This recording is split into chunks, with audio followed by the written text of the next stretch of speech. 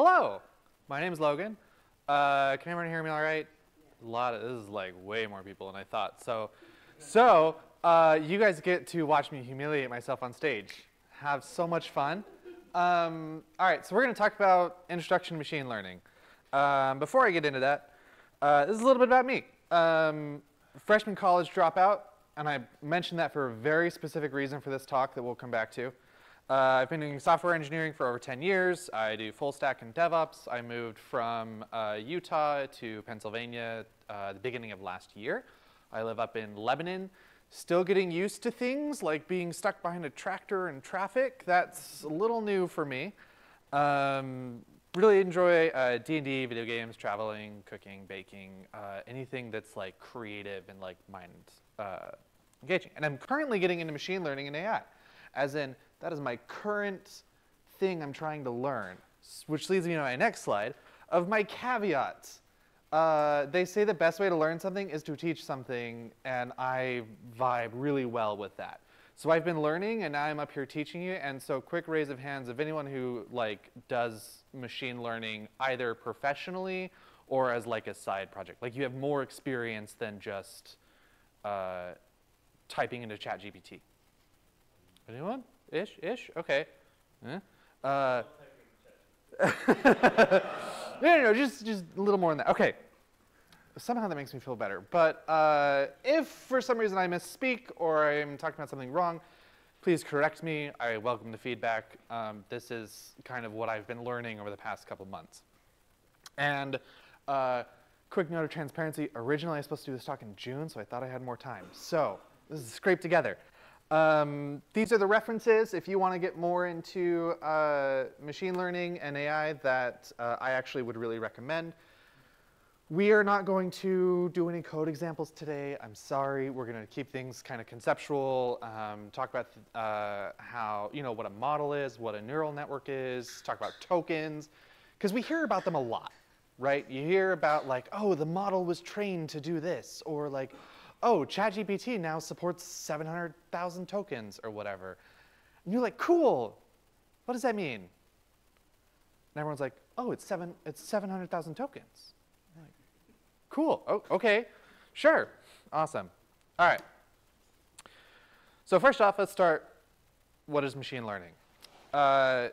Traditional programming, which you all may or may not be familiar with, is very much like you define a set of rules and business logic, and then you give it data, and then it gives you answers, right? So my favorite example is always to go back to an e-commerce store, because that's my background, and that's, I think, pretty universally relatable. But it's that you write business logic, and you say, OK, when a product is in stock, user adds it to cart, go to checkout, charge their card, you have all this business logic, whatever. Answers is, cool, product ship.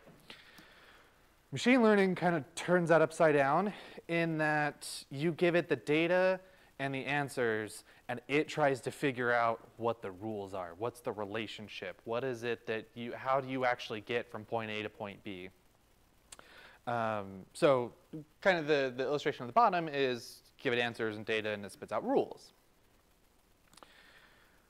Let's talk about models. We have two arrays. We have an X and a Y.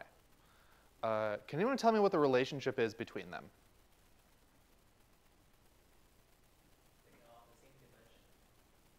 That's true, and also linear. The general relationship between the 2 points is y equals 2x minus 1, right? This is as mathematical as we're going to get. Remember the college dropout portion? Anyone can do machine learning, even people who fail at calculus 3 times. All right. Cool. So let's talk about neural networks. Remember the 2x minus 1. We're going to come back to that. So you often see these little diagrams representing a neural network or a machine learning model, right? What does that actually mean? It's comprised of layers of neurons, and the columns are the layers, and the little circles are the neurons. Okay? Each neuron has a random weight and a bias to use in its calculations, which we're going to come back to and like why that matters and how that's used. It takes the output from one neuron and actually passes it to every neuron in the following layer. And again, we'll get more into kind of what that looks like. The final output of the final layer, these arrows on the right, is the model. So you put in a bunch of data, it does a bunch of stuff, spits out a model. The model is a prediction, and that is like, I just want to kind of underscore that here. And that machine learning is all about predicting what's going to come next. Okay, coming back to my, by raise of hands, how many of you have just used ChatGPT in any context? Great, okay, hold on, keeping those hands up. Keep your hand up if you gave it a question and it actually didn't answer it the right way. Okay, that's pretty much everyone. All right. Yeah, so it's a prediction, right? It's not guaranteed to be right. It doesn't know what's fact and what isn't. And we're going to get into why that is. So, training data. Data needs to be modified so that it represents kind of a data-answer relationship, right? At the very beginning, we said machine learning, you give it data and answers, and it spits out rules. So our two arrays then become this set of data underneath. And this is a notation of machine learning where this is kind of your data set, and this last element is either, sometimes it's called a label, sometimes an answer, but like that's what you're expecting to get. So you feed it 1, you expect to get 3. You feed it 2, you expect it to get 5, etc. Okay, so neurons' job. So great, we have data and answers, and we know that neurons pass stuff onto layers, but what do the actual neurons do? These are called, they have different jobs called activation functions. This is where the calculus and the heavy math come in. They introduce, they're called nonlinearities into the calculation so the model can, so it can model more complex scenarios. Meaning that one of you pointed out that the two arrays were both linear, right? They both just increased in a line, and it was like, that was that. Introducing these nonlinearities, using the random weight and bias that I mentioned earlier, actually gives it a random variance so it can test more than just the one happy path, right? So it can say, okay, how far off can these predictions be while still being correct? Anyway, so these neurons have jobs called activation functions. A couple common activation functions. There's ReLU, which just returns, it's weird, it's your value if it's positive or 0, right?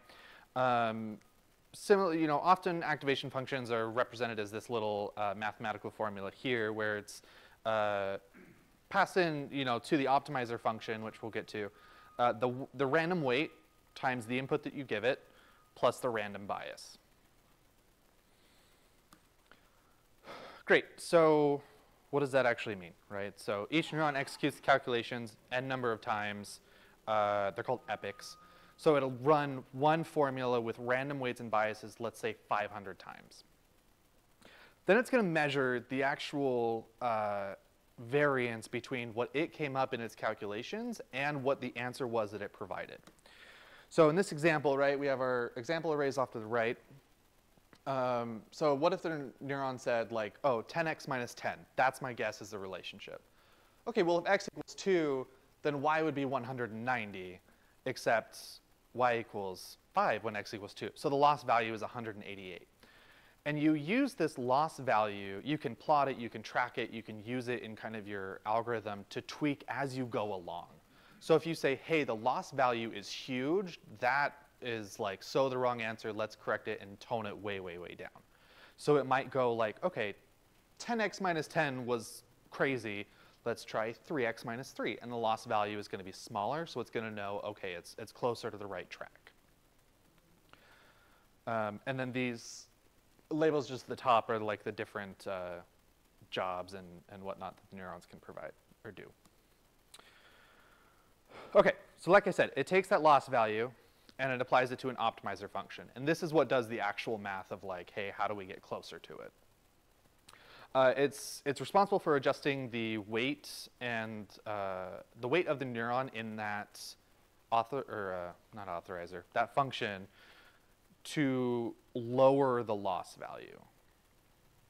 So you actually see this graph on the right is measuring the loss value. The blue line is the loss, so as it goes on, it'll actually decrease and at some point start to flatten out. And then the orange line is the value loss. So like the value that it's using to kind of adjust that loss value, right? Okay, so what does that result look like? So given our x and y values that we previously established was 2x minus 1, the model can make statistical predictions of what the relationship between them is. So because of the random weights and biases, each neuron will come up with different results. It tracks the loss value and then goes from there, right? Eventually it'll land on what it predicts the relationship to be. Again, prediction, it's not guaranteed, which could look something like this. I'm not going to read that, but you can see it's very, very close to 2x minus 1. It's not exact, but it's close.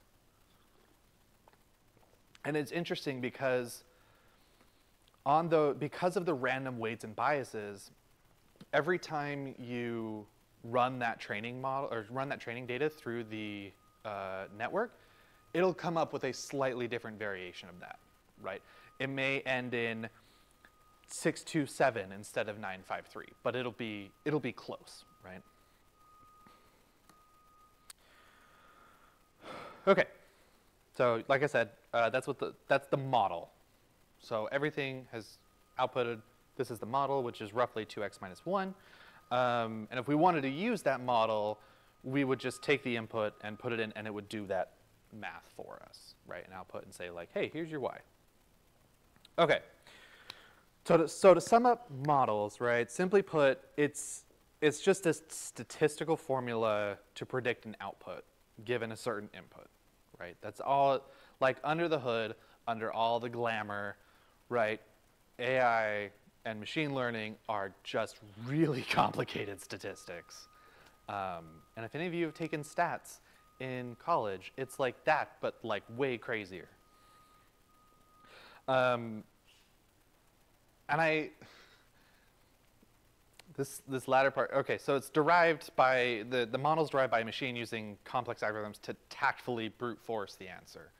And I put it that way because more complex operations are going to take longer because it's trying to adjust itself as it goes on, and it's trying to say, like, what values can I tweak on my own to then get the appropriate answer, right? Or at least come in within an acceptable loss rate. Anyone questions on models before we go to tokens? Yes. So in your admittedly stereotypical diagram of a neural net, where you have layer upon layer of neurons. Yep. I always see them where there's the first layer has the most neurons, and you know, reducing to we get to the model. Is that just a stereotypical representation of like now we have a more correct prediction of the model, or is that necessarily how neural nets need to work in that? It's a great question. It's not necessarily how they need to work. It is, as you put it, very stereotypical, right? Because each layer has a different job, and depending on the compute needs of that job and like what kind of information it needs, you may need to do additional transformations before or not, right? Maybe it's like, oh, hey, I just want to weed out all the negative numbers out of this extremely variant graph, right?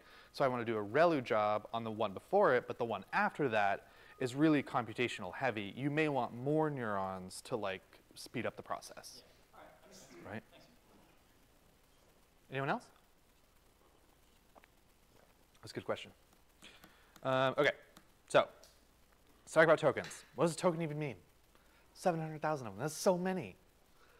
It's like,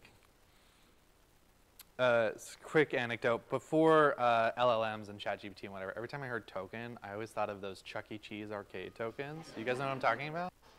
I think I still have one buried in a box somewhere as like a momentum. I don't even know if that business is still open anymore, but whatever.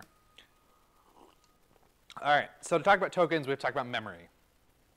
When you store something in memory, it is not actually that thing, right? So if I were to store the letter L, it actually gets stored in memory as the ASCII representation 76. So listen, the word listen in its ASCII form is, 76, 73, 83, 84, 69, 78. Those represent a sort of a token for characters. A little bit of foreshadowing. So couldn't we, in theory, do the same for whole words? Maybe instead of characters, we wanted to look at them from a words basis. So I love my dog and I love my cat becomes 1, 2, 3, 4, and 1, 2, 3, 5. And that's tokenization. You're simply encoding a set of words into a sequence of numbers. Models will then take these similar to how we showed with the 2 arrays, and will basically take them and predict what comes next in the sequence. So if I wanted to guess the next word in the phrase, I love my blank, and I gave it these 3 sentences as training data from 3 different people, right? 2 people said the word dog. So what your tokens end up looking like are 1, 2, 3, 4, 1, 2, 3, 5, 1, 2, 3, 4. Again, there's that notation that denotes that's the answer we're looking for, right? So then the result would be dog. Statistically, you are more likely to say, I love my dog, given this training set. So when you are doing like iMessage or composing an email or whatever, and you see the suggested text and you got to hit tab to like enter it in, that's what it's doing, right? Is it saying like, cool, I've taken and tokenized the words that you have just written. What's the most likely to come after? Okay, and this all works off of a corpus. A corpus is essentially a dictionary for models, right? You feed it in a bunch of text, a bunch of sentences. It'll tokenize all of them. It'll go through and understand patterns based off of the corpus that you give it. It's interesting, though, because when you work with text in machine learning, you actually want to strip out a lot of stuff that doesn't hold a lot of meaning. It may make sense grammatically, but it doesn't have meaning, right? When you learn other languages, German and Russian are great examples where they take out some of the articles, right? So it's either the, and, I, or that one. It's just like that. Machine learning does something similar because it messes your corpus up and it messes up your patterns. If you expect an and to come after a lot of words, then it may not predict it correctly if you're trying to just end the sentence there. So when you're creating a corpus, you want to clean up a lot of that stuff up. You want to take out articles. You want to take out punctuation, because punctuation actually will mess it up too. If you put I love my dog, period, instead of just I love my dog, no punctuation, that counts as 2 different tokens, right? And when really it means the same thing. So you strip that out. I put off to the right, there are actually a ton of open source text models if you wanted to just like say, how do I ingest a ton of text all at once? Stanford has actually got a couple of them. Wikipedia has released numerous texts. In fact, you can download the whole of Wikipedia that's like machine learning model friendly. It's only like 4 gigabytes or something. It is way smaller than I thought it was going to be. And IMDb actually provides a model too if you wanted to ask about like actors and movies and such, which is kind of fun. How well can you see that? Oh, good. Okay. So here's kind of the overall process combining what we learned about models and what we learned about tokens, where you take your corpus, your dictionary, and you tokenize anything if it's not already tokenized. You feed that into your neural network. Your neural network goes ahead and churns and does a whole bunch of like complicated math, and it determines patterns. Then it outputs a model, which then can predict what comes next. So then you give it a string of, you give it an input string, and it'll then tokenize that input string, and it'll look at those tokens and say, where have I seen this token pattern before? What comes next? And so it'll find the most likely value to fit that relationship of tokens. Okay, any questions before I very briefly touch on LLMs? Fantastic. This is going much smoother than I thought it was going to, so you guys are a great crowd. Okay, LLMs are like text models on like a way, way, way, way, way bigger scale, right? They're called a large language model for a reason.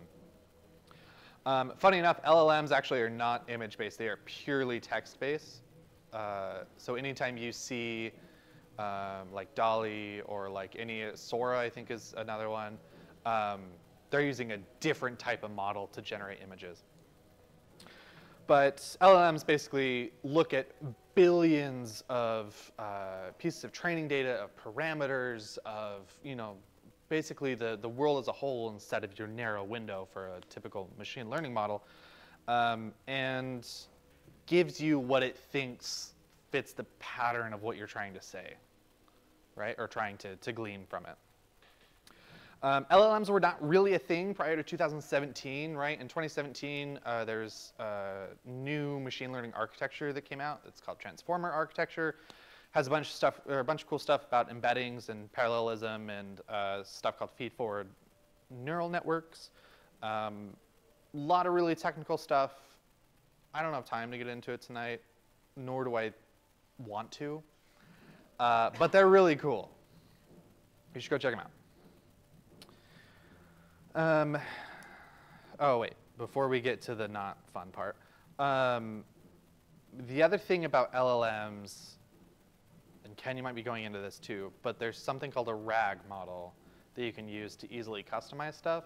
So a lot of LLMs you can put stuff on top of to like better customize to your business's needs or your personal needs, right?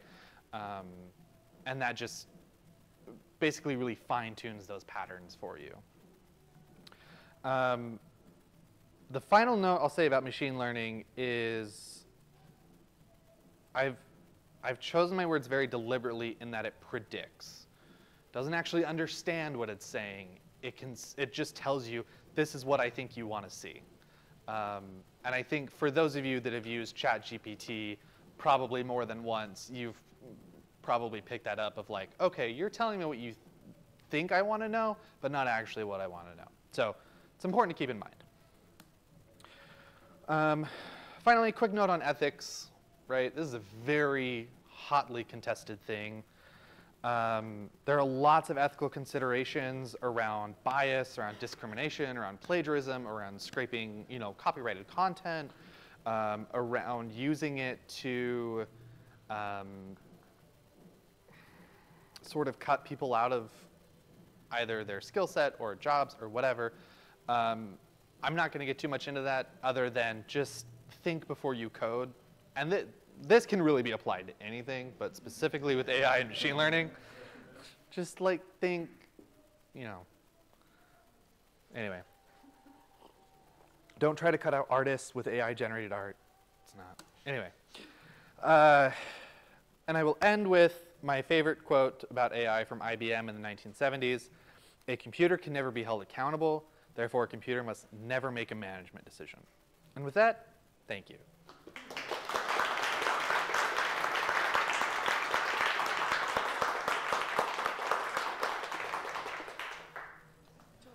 Thank you.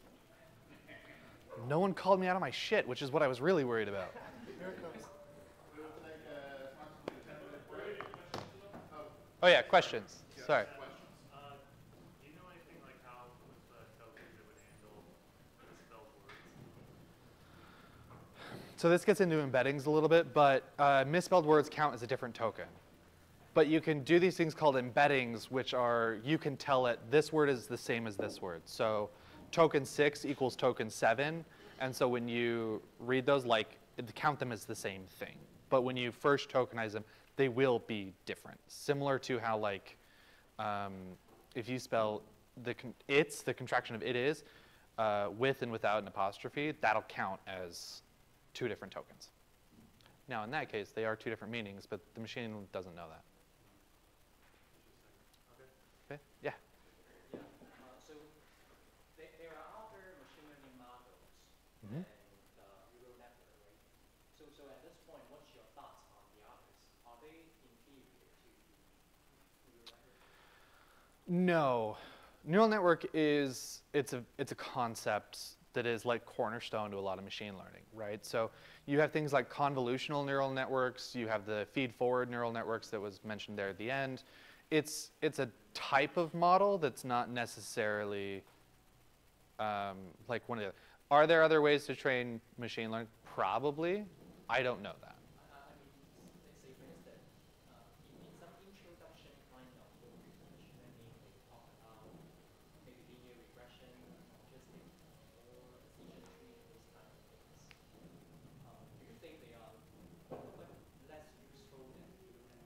No. It's a new network is quite successful.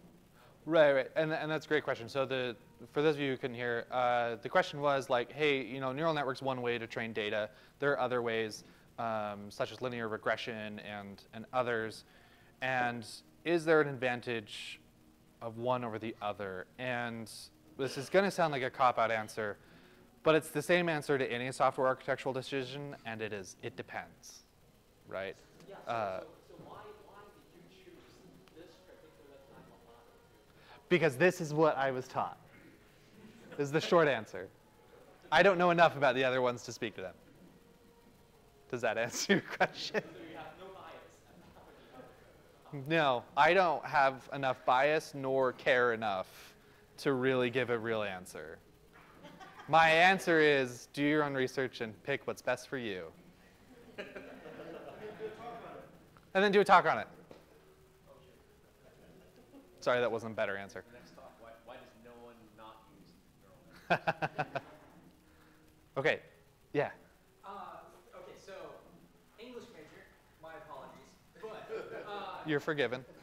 contextual tokenization, is that a thing? Where for multiple meanings for the same word, or homophones, or Yes. whatever the word is for the same word that means different things.